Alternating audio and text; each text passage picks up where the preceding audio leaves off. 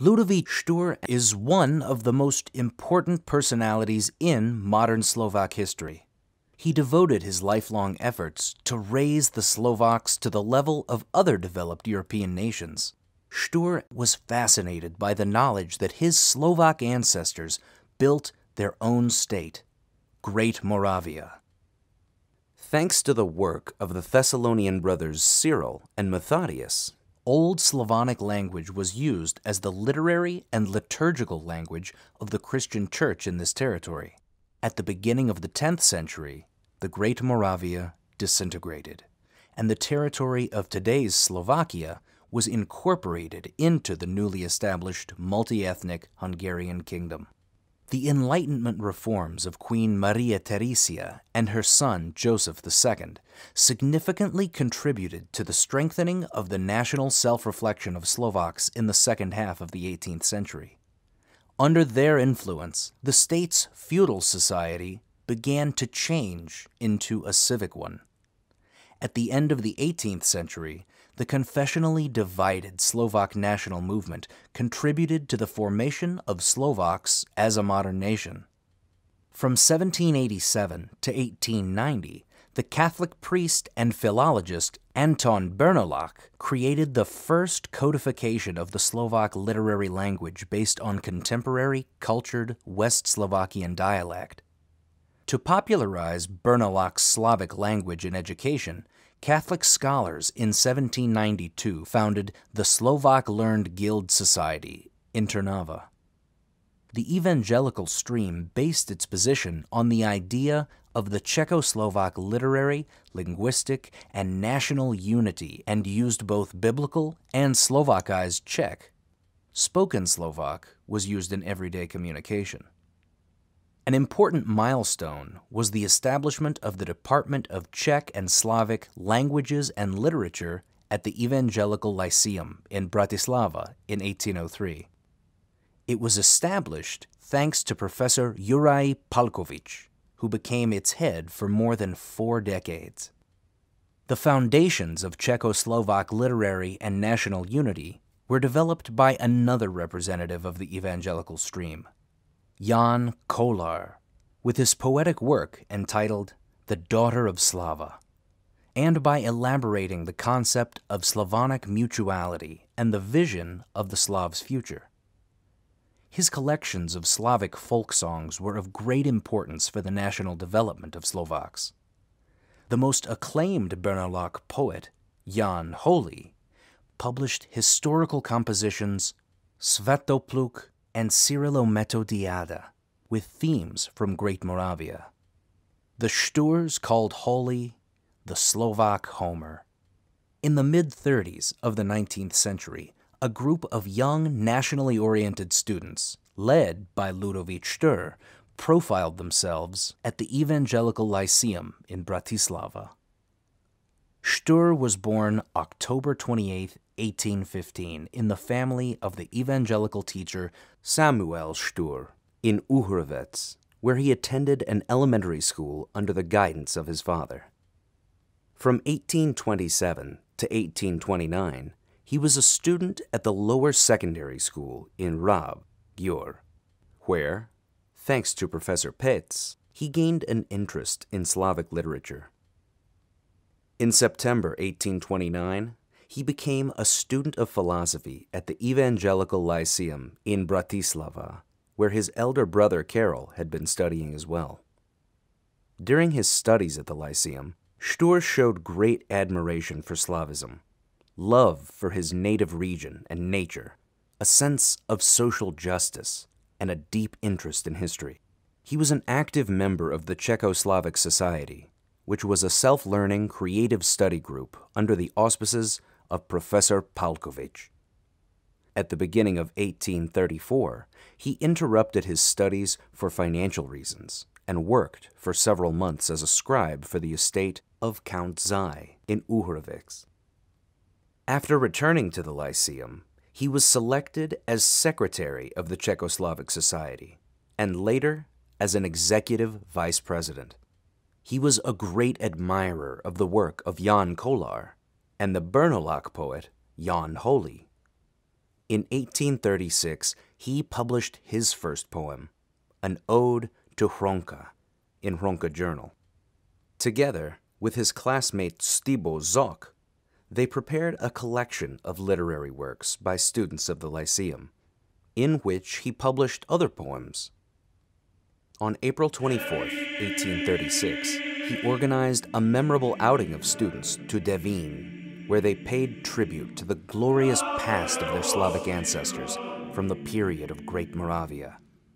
They pledged to work and live for a better future for the Slavs, and went through a Slavic oath in which they adopted the Slavic name. Štúr had previously used the name Veleslav, Great Slav. In honor of this, he wrote the memorial poem entitled Devin, Dear Devin, which was later set to music by Alexander Moises. After graduating in June 1836, Štúr continued his lectures at the Lyceum and led the Czechoslovak Society, which later transformed into the Institute of Czechoslovak Language and Literature as part of the department. He published his lyrical poems entitled Dumky Večerní in the Czech magazine Květy. In 1838, he decided to pursue a university degree and enrolled to study theology in Halle, Germany. During his studies, he visited the regions of the Lusatian Serbs, and on his way back from Halle, he spent time in Prague, and then in Hradec Králové with the publisher Jan Pospíšil. Štúr developed a romantic relationship with Pospíšil's daughter, Maria. After returning to Bratislava, Ľudovít thought about marriage, but his love for his homeland prevailed. He sent a poem as a farewell to Maria Pospíšilová, called Farewell. Štúr asked his fellows not to marry, as he saw marriage as an obstacle and a burden at work for the nation. After returning from his studies in Germany, Štúr vigorously opposed the growing Magyarization, which was strongly promoted in the evangelical church, including schools, by its Inspector General, Count Karol Zaj. He was the initiator and author of recourses handed over to the ruling court in Vienna and published the papers entitled The Complaints and Grievances of the Slavs in Hungary against the Illegal Actions of the Hungarians, and The 19th Century and Magyarism. Zaj's supporters, including Ľudovít Kossuth, urged the convent of the evangelical church to forbid Štúr from lecturing and definitively removed him from the department on New Year's Eve, 1843. In protest of the dismissal of Štúr, part of the Slovak Lyceum students went in March 1844 to study at other schools, mostly in Levoča. Their departure is associated with the creation of the Slovak national anthem, Lightning over the Tatras. Following his forced departure from the Lyceum, Štúr worked on the editing of the journal Tatranka and focused on codifying works of the Slovak language. His goal was to unite Slovaks based on a common standard language, which would become an integral part of and an effective tool for educating the people and uplifting their culture. The creation of a literary Slovak language was based on cultural language used in central Slovakia and agreed upon at meetings by Ľudovít Štúr, Michail Miloslav Hodja, and Josef Miloslav Horban at Horban's vicarage in Hlboké from July 11th to July 16th, 1843. This idea was approved by the most significant Brnoľák poet, Catholic priest Jan Holy, whom they visited at Dobrá Voda on July 17th, 1843. Codification works of the new Slavic language, the Slovak dialect, or the necessity to write in this dialect, and the teaching of the Slovak language were published by Štúr in 1846. The spelling of the words in the new Slovak language was based on the phonetic principle. Štúr's Slovak gained many supporters, but opponents as well. The biggest critic was Jan Kolar. Finally, at the fourth meeting of the Tatrin Association in Čachtice on August 1847, both evangelicals and Catholics agreed on the adoption of Štúr's New Slovak as the standard language of Slovaks. Another strategic goal of Štúr was the publication of a Slovak political newspaper. To obtain a permit, it was necessary to pay a high deposit and comply with censorship restrictions. He managed to obtain it following another request addressed in January of 1845 directly to the ruler Ferdinand I. Slovak national newspaper began publishing on August 1st, 1845, and was released twice a week. Once every 2 weeks, they published a literary supplement to the paper called Orol Tatransky. Numerous correspondents of Slovak localities from all over Hungary contributed to the newspaper. Important topics included the organization of the temperance societies and Sunday schools.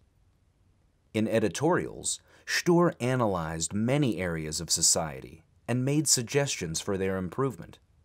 He devoted much effort to issues of education, the status of the common people, the abolition of serf duties, the creation of conditions for the development of trades and industry, the promotion of ideas of national and civic equality.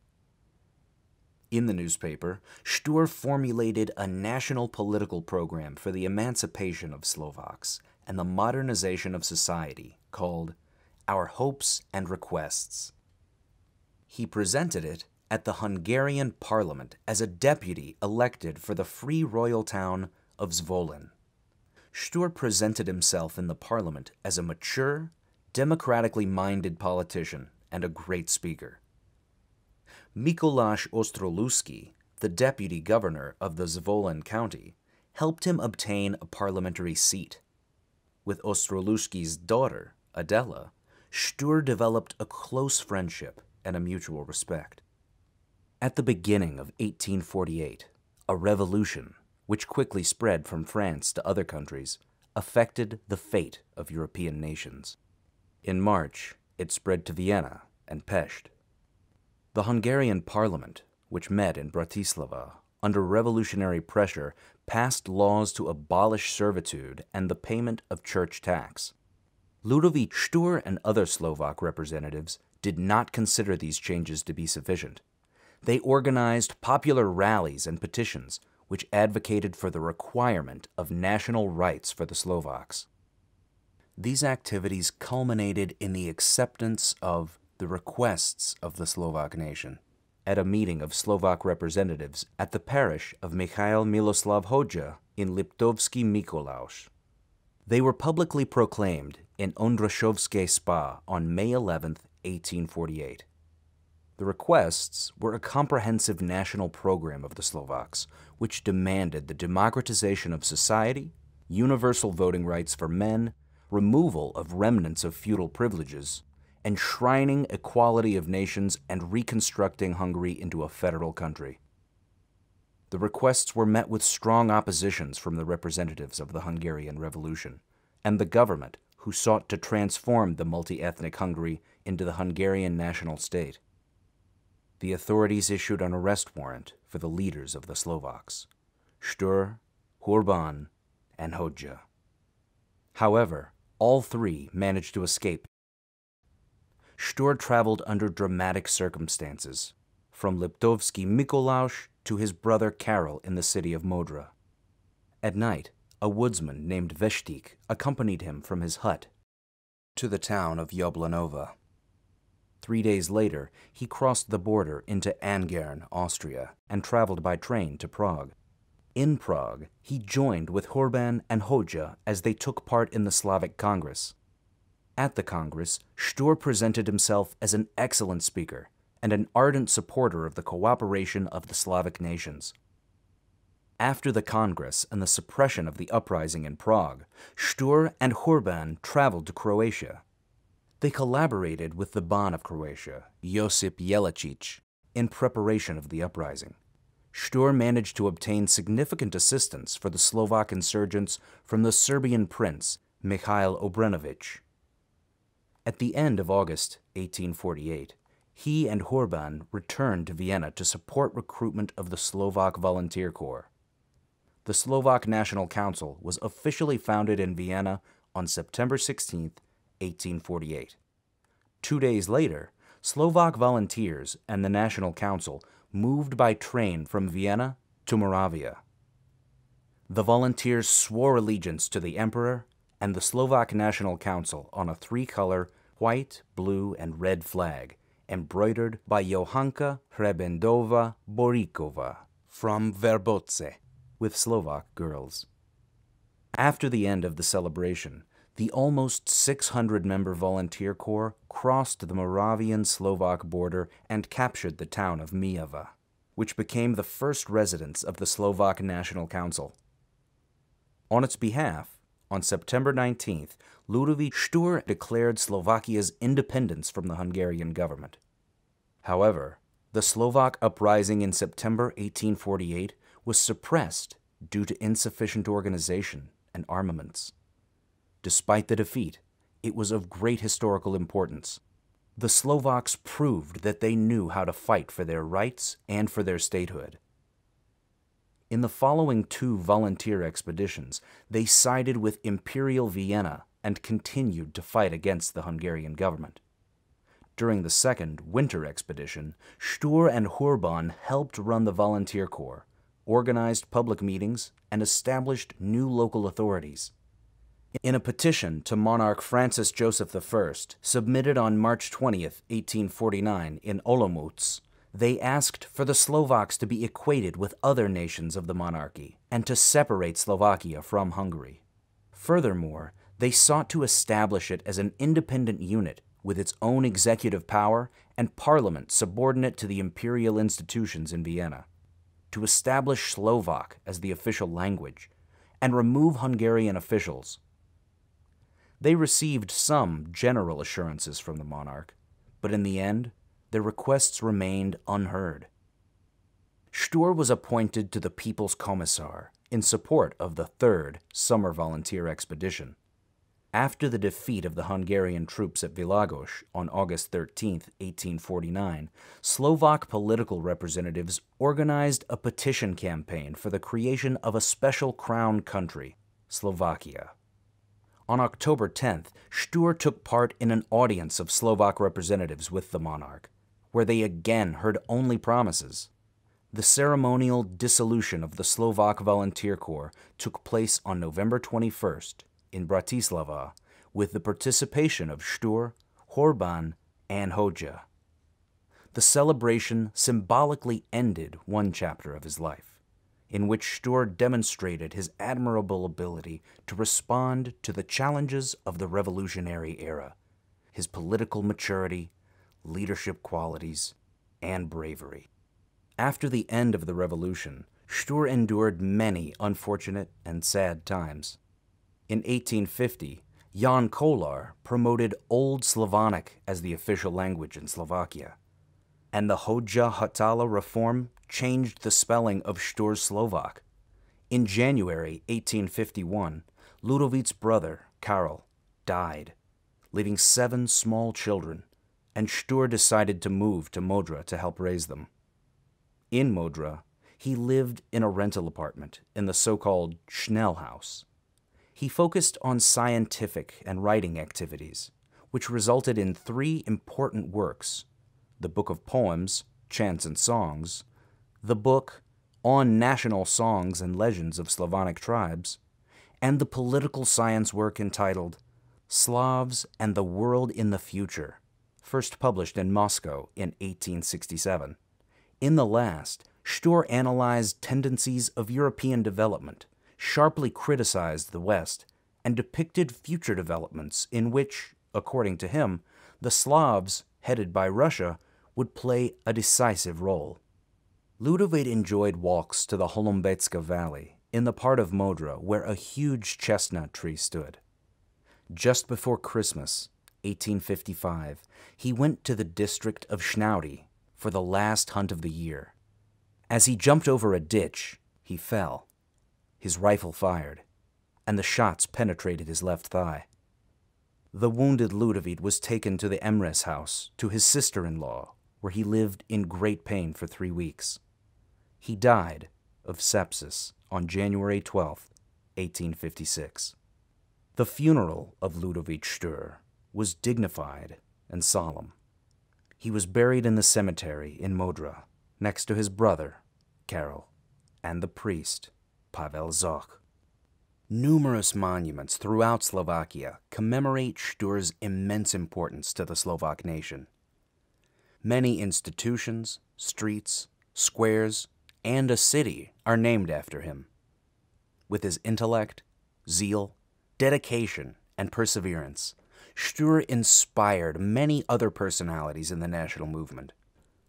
Through his literature and pedagogical activities, his followers, Štúr's, included the great poets Andrej Sládkovich, Janko Král, Samo Chalúbka, and Jan Botto, important prose writers Jan Kalinčák, Gustav Zechenter Laskomersky, close collaborators in the Slovak national newspaper Peter Kellner Hostinsky, Bohuš Nasak, Nezabudov, Mikuláš Dohnany, Janko Štúr, creator of the Slovak anthem Janko Matuška, pedagogue and Štúr's friend Stibo Zoch, collector and editor of Slovak fairy tales Pavel Dobšinský, painter Peter Michail Bohun, officers in the Slovak Volunteer Corps Jan Francisci Rimavsky, William Paulini Toth, Štefan Marko Daxner, and Mikuláš Ferjenčík, from which important figures of the Slovak national movement originated. The Slovak national movement followed the ideas of Ľudovít Štúr, and at the Assembly of Slovak Representatives in Turčiansky Svatý Martin on June 6th and 7th, 1861, they adopted the political program Memorandum of the Slovak Nation. In it, they demanded the abolition of discrimination against non-Hungarian nations, the constitutional recognition of the origin of the Slovak nation, and the delimitation of its territories. In 1863, the Slovaks managed to establish a nationwide cultural institution in Martin, Matica Slovenska, which became the center of Slovak national life. The work and ideas of Ľudovít Štúr have survived to this day.